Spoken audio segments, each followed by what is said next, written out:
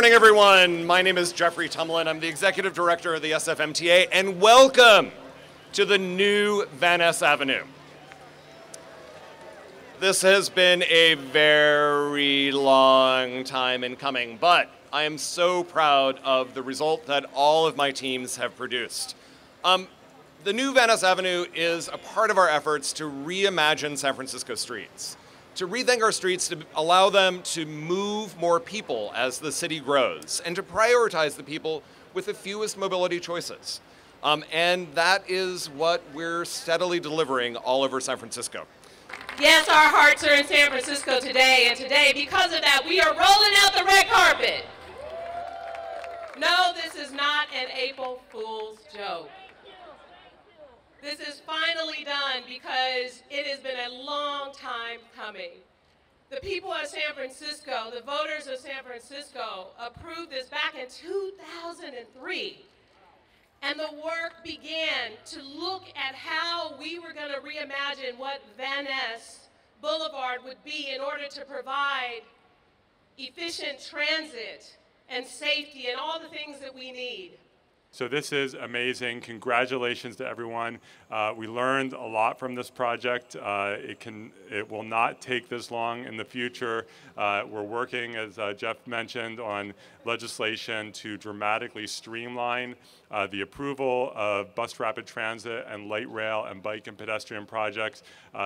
Sustainable transportation is the future. Let's get more of it. Let's get it done faster. And congratulations, everyone. Thank you. So again, I'm Tok Somashakin, Secretary of Transportation for the state. I'm here on behalf of Governor Newsom. The governor would love to have been here. He's a big fan of transportation, but other things pulled him away this particular morning. So when I think about a project like this Van Ness BRT project, three E's come to mind. Number one, efficient.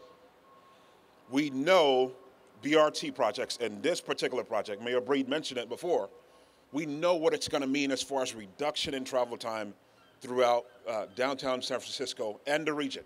We know it's going to result in that. So efficiency is a big part of what we're going to gain from this.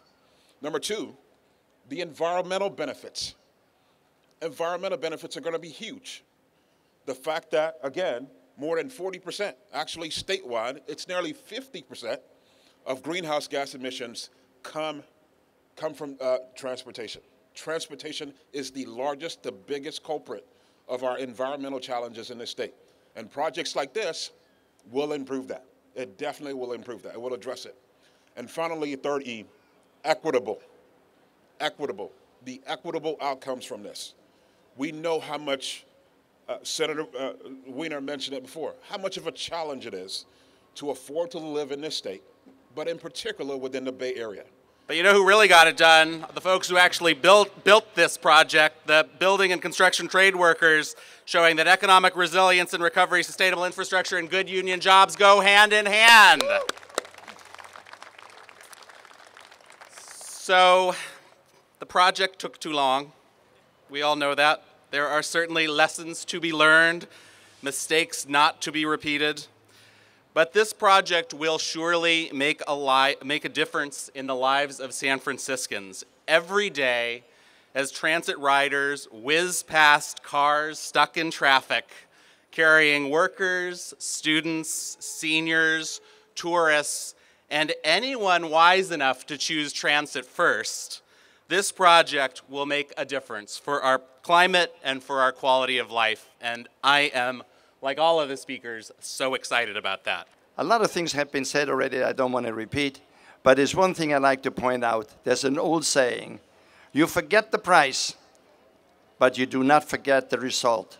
And the result is beautiful. When you look up at Van Ness, the trees in the middle, the trees on the sidewalk, the right striping in the middle, it looks beautiful. Thank you what you have accomplished. Thank you.